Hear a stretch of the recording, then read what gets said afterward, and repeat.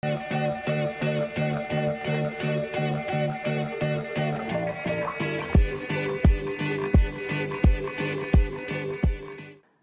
a primer on Bluetooth Smart and ANT Plus for consumers.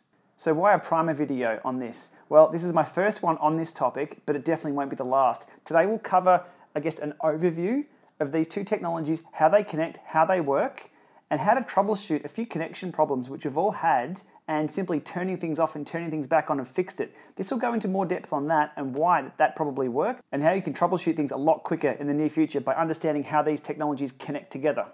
So as an example of how many devices are out there these days talking ANT Plus and Bluetooth LE Smart 4.0, here's what I have with me here in Sydney today. So ANT Plus, ANT Plus, ANT Plus, ANT Plus and Bluetooth, ANT Plus Bluetooth, Garmin 820, Garmin 820, so they're both Bluetooth and ANT Plus, Reflect, Polar Bluetooth Smart, FootPod for running, Garmin 800, Wahoo Element, and my iPad, along with the iPhone that I have in my pocket, and also I have a speed and cadence sensor on one of my bikes, and the 2 power meters on the bikes, plus my laptop in front. So that might seem a lot, but this number will definitely grow. I can guarantee you that. Next year, there's going to be even more. So on to the definitions of what I'll be talking about today. ANT Plus, let's just call it ANT Plus. And Bluetooth. Well, that comes under many names. The Bluetooth 4.0 specification encompasses Bluetooth Smart, which is also known as Bluetooth LE, low energy, which is also shortened down to BLE or BTLE.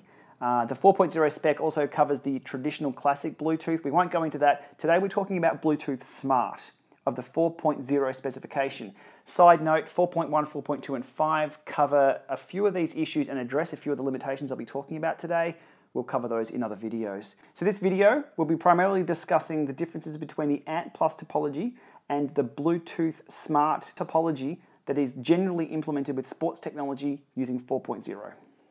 Starting off very basically with ANT, we will say we've got a power meter here with an ID of 66.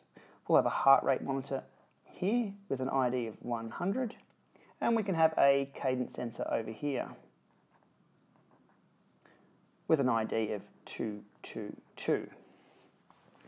3 ANT slave devices, which we connect a head unit to.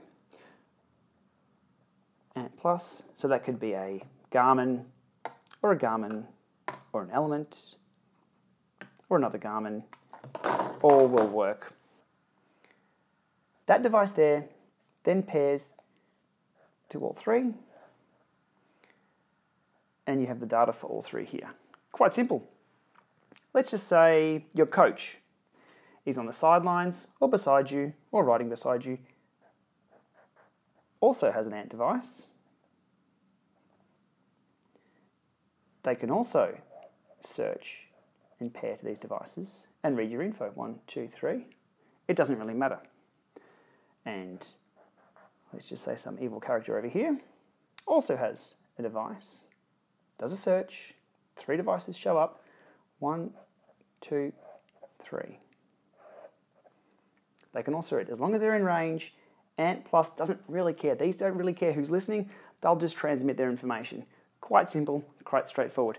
Let's go through an example of that right now in the real world. So I've just paired my heart rate strap via ANT Plus to these 2 Garmin devices, Garmin 820 here, Garmin 800 here, and you can see they're both reading. So the ANT Plus acting as more of a broadcast type connectivity, it's working just fine. So Bluetooth Smart's a connection-oriented topology. Let me show you what that means when it comes to the same scenario as we had before. So we had 3 devices. We had a power meter here with ID of 66. We had a heart rate monitor with an ID of 100. And we had a cadence sensor over here as an example with an ID of 222. Bluetooth sets up what's called a piconet, a one-to-one connection as a master between multiple slaves. What that means is you have a Bluetooth head unit over here that will scan for all devices and then make a connection to each one. Happy days.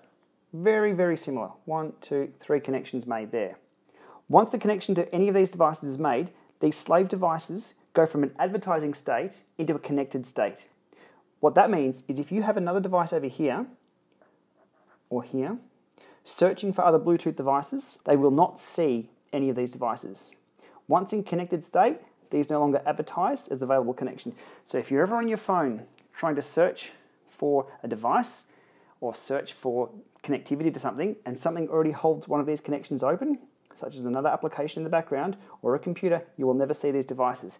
That's the big gotcha and probably the number one takeaway from this video today.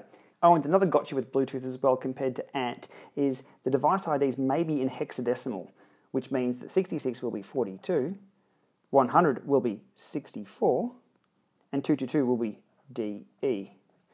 Just to be a little confusing. Don't worry too much about that though. So now I'll give you an example of what it means when these devices go from an advertising state to a connected state, and you can't scan for these things. This is probably the situation most of us have been in when trying to connect things.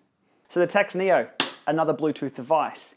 We actually have status lights through here. So we have Bluetooth, we have ANT+ connectivity, and we have power on the Tacx Neo. This is perfect for me to show you what happens when we search for these devices. So what we can see here is both of these master devices here are searching for slaves in the environment. What they've found is the Neo, and none of them have made a connection to it yet. Let's make a connection to the Neo now. You can see the Bluetooth connectivity has been made to the iPad and it's disappeared from the iPhone.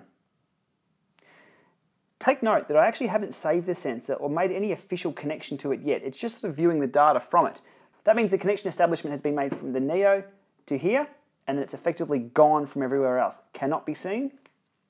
So once we get back out of here and drop off the connectivity between the iPad and the Neo, still didn't help. That connection is still being held open.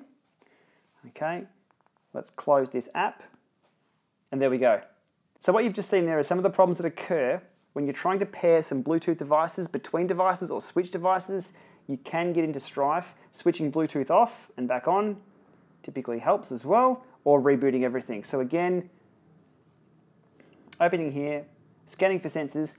The Neo is in advertisement mode, so it will show up in both. I'll make the connection this time with the iPhone. It should then drop off here. We've made the one-to-one connection here, and it drops off from here. This thing can no longer see the Tacx Neo. We cancel that. Straight away, it dropped the connection between these two. The Neo went back into advertisement mode and can see both devices. So in summary, the majority of sporting equipment out there at the moment, which is using Bluetooth Smart 4.0, operates like that. It's a one-to-one connectivity, and once the connection is made, they go out of advertisement mode and nothing else can see them. It's a big gotcha in a shared environment. If you're in a spin studio with, let's just say, 10 kickers and multiple Bluetooth heart rate straps, you can see the trouble you can get in if somebody is trying to connect to the wrong one. You just won't see it. ANT+ doesn't really care who's listening. It'll just send out its data packets, and multiple head units can pick those up if they're in range. With Bluetooth being connection oriented, it's a little trickier to get up and running for the first time. So that explains the differences between ANT+ and Bluetooth LE. In the version that we're dealing with mostly, which is 4.0, if you've had any problems, that may explain what's been going on. But in short, turn it off, turn it back on again, let me know how you go. Okay, thanks for watching.